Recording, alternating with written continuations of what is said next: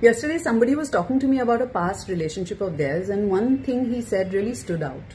He said, I left my relationship to find myself. Sorry to burst your bubble. No, who you were was in that relationship, and when you left that relationship, you were running away from yourself instead of dealing with what that relationship brought up for you. You were definitely not finding yourself. You finding yourself is not going on some hedonistic sex spree saying, I'm finding myself. Most people use this line, I'm finding myself, to walk away from relationships they don't want to show up for in the name of individuality. And that's such bullshit. And the worst part is, the world applauds you when you say, I left this relationship to find myself.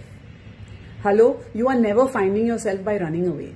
You will be followed by the same issues you ran away from your previous relationship into your next one. You will find yourself still working through the same issues in your current relationship that you did not work through in your past relationship. And this will keep happening till you don't face your own bullshit. You want to find yourself? Then you need to look back on your relationships and see the real truth about you and your intentions. And funny thing is, if you're really trying to find your individuality, individuality is not found alone but with your partner, because you need a reflection to see yourself clearly.